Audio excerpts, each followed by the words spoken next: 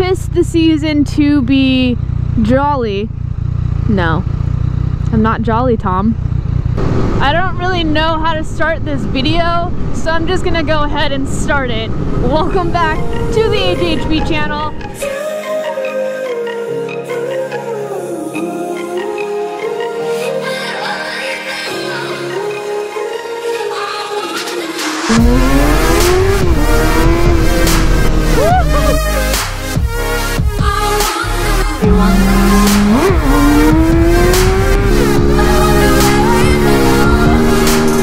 Today is a sad day, and you may be asking yourself why it's a sad day. Well, as you can see, I am on the Mini today, but no, before you leave, this is not a mini bike video. That's what I'm getting next to. That's what I'm getting. No, never mind. Let's just cut that whole part out, Gina. We are on our way to Metric Method to pick up Lexi. I've made a decision in my life that involves me and Lexi parting our ways. Lexi being the Gsxr 600, for those of you that are new here. That bike is what started my entire YouTube channel. That bike is what started me on the bike life. That bike was the first bike that I learned how to wheelie. That bike is also the bike that I owe everything that I have to this day to. That is why I regret to inform you that we shall be parting ways. Oh, I'm gonna cry. I'm gonna shed a tear. It's so sad. Every day a Gsxr is lost. Every day a Gsxr is abandoned and abused, crashed by their squidful owners, stretched, wheelied, blinged out with just way too much chrome, just way too much. But you can help this Gsxr. Just 39 cents a day, you can give this Gsxr a home. Just 39 cents a day for 12,851 days. All purchases must be paid in full. Before I go on and get into the details about why this is happening, what's gonna happen and all that stuff, I'm just gonna wait until we actually get on the bike so that we can finish off the rest of this video on a bike that we all know and love so much. We got the bike back. We went to go eat because I'm starving. Now the only thing is, how do I ride this? All right, so we are back on Lexi. All right, we got a short trip, so we gotta make this fast. I don't wanna make this video too long because it's a little depressing, so the less I talk about it, the better, because as you know, this bike is my baby. So we got the bike back from Metric. I left it there to fix a couple of the things. If you guys remember in my previous videos, a lot of you were commenting on the left mirror and how it was kind of flapping in the wind. Well, that's because a spring inside of it broke and it cost, I think, $150 to replace. And oh, that was the turn. Or is it this is the turn? Okay, I'm lost. All right, so we're gonna park really quick and go over some of the things on the bike. I know that in the photos and in the videos it looks beautiful in pristine condition, but I want to be honest with you guys because it's not. And you know how I ride my bikes, you've seen my previous videos, so you should know how I treat my bike. I treat it with respect. I try not to drop it, but obviously sometimes it gets a little sketchy.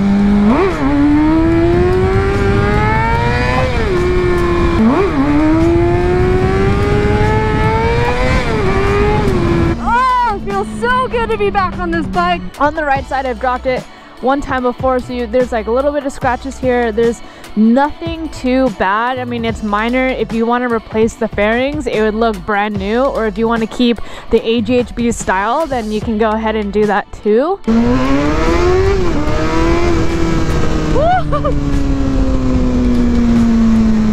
On this side, the left side, this is the worst side. The one time I low-sided going 15 miles an hour is where this happened on the left. So there's like a hole there, and this is a little scratched up, but like I said, if you want to replace it, you could totally do that. It obviously dented the tank a little bit. All this stuff is from the motor replacement that I mentioned earlier. So this is not from me. It came like this when I bought it. Make a left.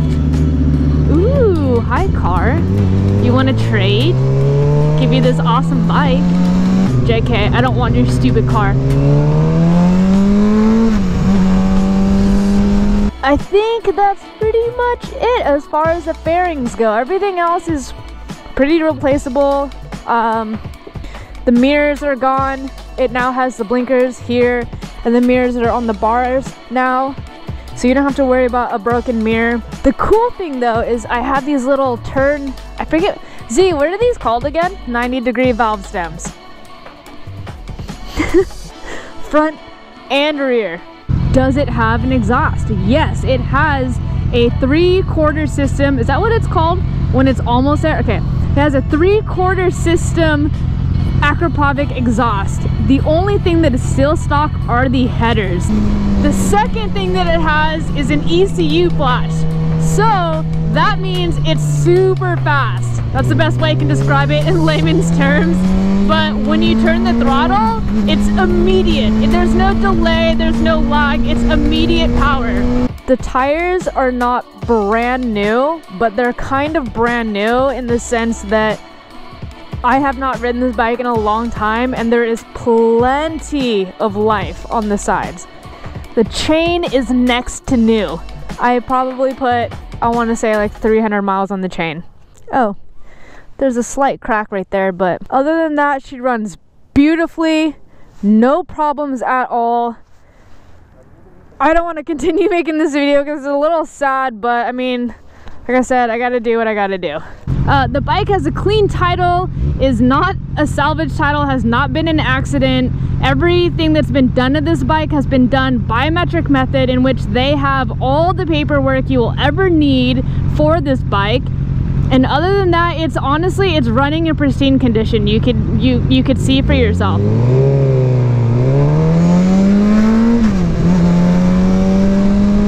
I know that there are going to be a lot of questions as to why I would do such a horrible thing. The reason I'm getting rid of this bike is none other than the fact that I just don't enjoy street all that much anymore.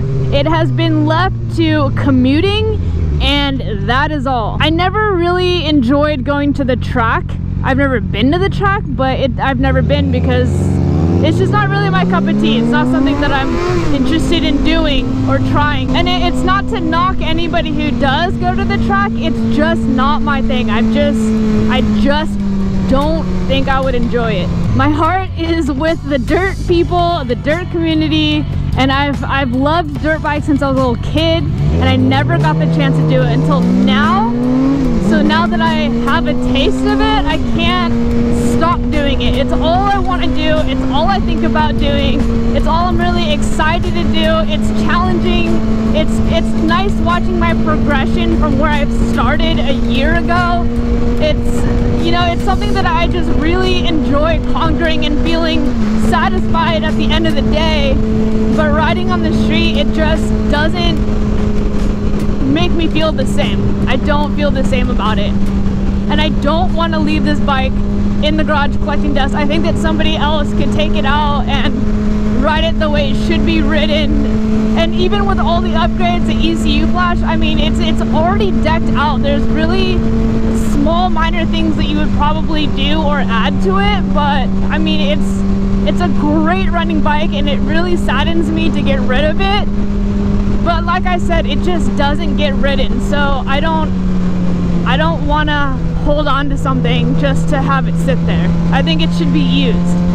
If you guys go and see the bike at Metric Method, I have a number in mind, but I'm just gonna keep it open for now. So if you guys want to throw me some offers, whether it be on social media, email, YouTube, comments, whatever it is, just leave some sort of contact information for me to get back to you. If you are out of the state, you can totally ship it to yourself and pay for the shipping. I will bring it to wherever it needs to be shipped to you. But I will not be taking care of the shipping cost because it's kind of a lot. But if you really want the bike that bad and you're willing to do that, by all means, just hit me up, slide into my DMs or whatever, and I will get back to you as long as you leave your contact information. I'm so excited to get back on the Z right now. I don't think you understand.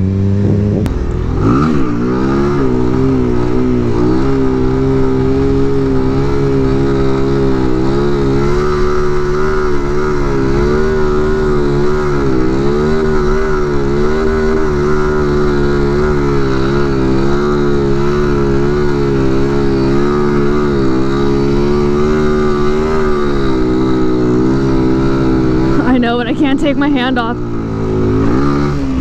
Oh, I was going too slow. I wanted to wave. I'm like, I'm not that good yet. I can't take my hand off, but I see you.